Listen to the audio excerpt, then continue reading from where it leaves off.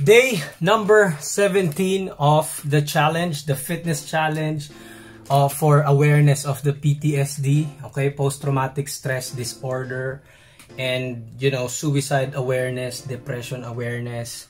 So today's topic, today's promises, again, we are unpacking, okay, uncovering, unboxing, okay, the promises of God in the Bible. Okay, I think this is the only way you can get through this, suffering, okay, pain and suffering from, these types of disorders and depression and sadness and hopelessness, etc. Our promise today is found in the book of Jeremiah. Okay, this is quoted by the prophet Jeremiah.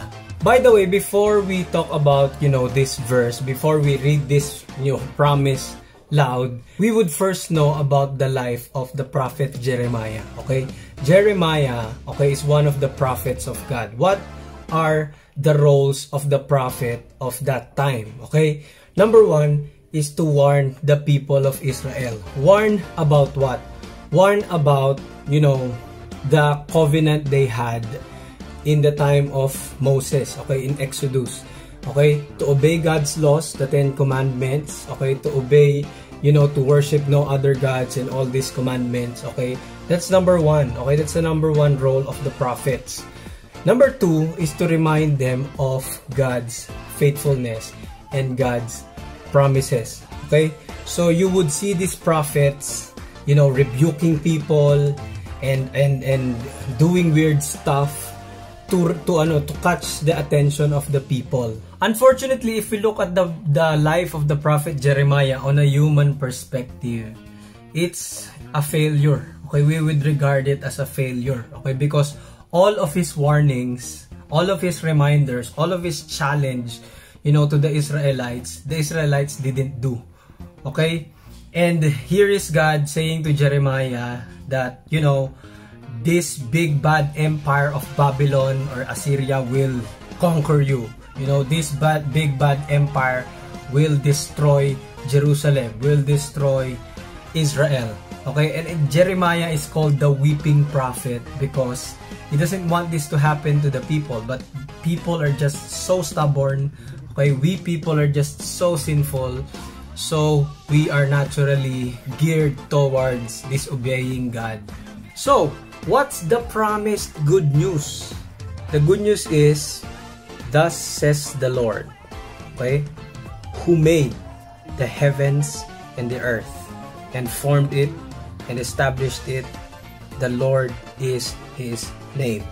Okay, this is the promise. Call to me and I will answer you, and I will tell you great and mighty things which you do not know. So what can we get from this promise? Again, from Jeremiah 33 verse 2 and verse 3, okay, you have to know that God is sovereign. Okay, he made everything. He made the heavens, the earth, everything in it. Okay, he established it. Okay, meaning he put everything in its place. Okay, have you heard the concept of anthropic constants? Okay, if the earth is just 1 kilometer away from the sun, the life would not exist on the earth. Okay, it would be so cold that life would not exist. And if it's 1 kilometer near, the earth would burn up, everything would burn up here. Okay, so meaning the earth is just at the exact spot for life to exist. Okay, so that's one of the proven, okay, scientific evidence that God really made this world.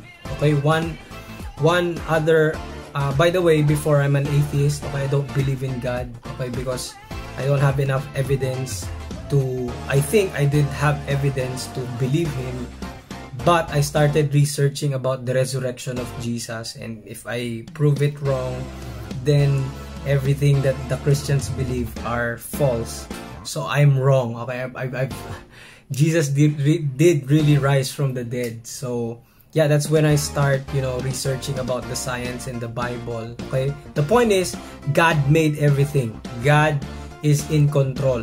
God is sovereign. He established everything. Okay? Even your problems now, He allowed it to happen.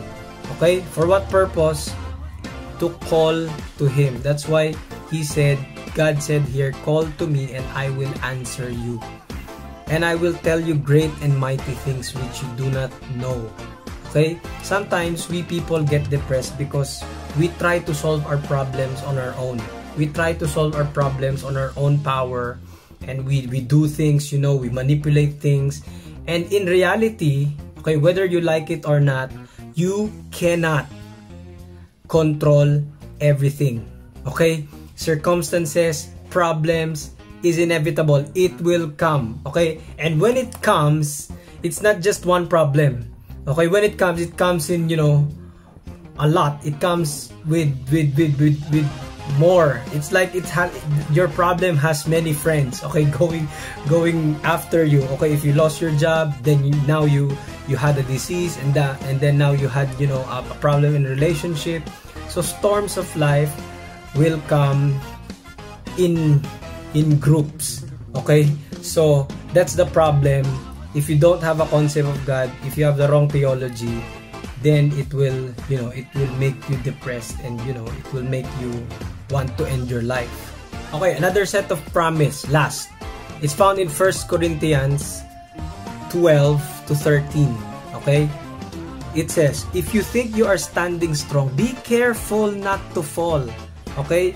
The temptations in your life, meaning all of, you know, the bad things happening in your life, are no different from what others are experiencing. Okay? God is faithful. He will not allow you the temptation to be more than you can stand. Okay? He will not give you a problem. He will not give you a temptation. He will not give you a happening in your life that you cannot bear, that you cannot stand. Okay? But when you are tempted, He will show you a way out so that you can endure. Okay? That's the promise. Okay? But what is the condition of God? You call to Him. If you're depressed, stressed, having, you know, traumas in the past, I understand it, but I think we are having these problems because we don't call to God. Okay? So right now, if you need someone to talk to, realize that you're not alone. Okay? Don't be alone. Okay? You can message us. You can message me directly at Daniel Joseph Vasquez. We can help you. Okay? I can help you to, you know, to somehow have someone to talk to. I can say that I can heal you. There's only one person who can heal you completely from that stress, traumatic stress and depression. It's only God. Okay? I can only, you know, point you to Him. So yeah, call to Him directly. Okay? So that's it for day number 17. See you tomorrow. I'm super sore and I still did 1 arm push-up. So see you tomorrow.